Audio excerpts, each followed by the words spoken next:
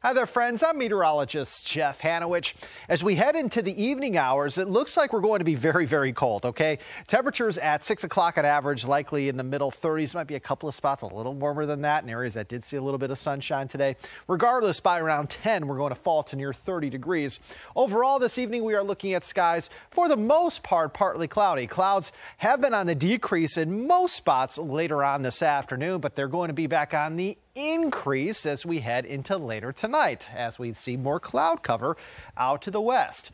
Simply put, on our Friday, we had more sunshine, say, towards Lynchburg and parts of South Side, and more cloud cover, say, towards the mountains where you are mostly cloudy most of the day. But again, late in the day on Friday, we started to break out in a little more sunshine. Weekend planner showing temperatures on Saturday around 45, or about 46 on Sunday. So both days highs will be in the middle 40s for the most part. Saturday is dry with more clouds and sunshine. Sunday's going to have the chance for some light rain and or snow showers around. Any snow showers early in the day Sunday will likely change over to rain showers as we head into the afternoon and we start to warm things back up again.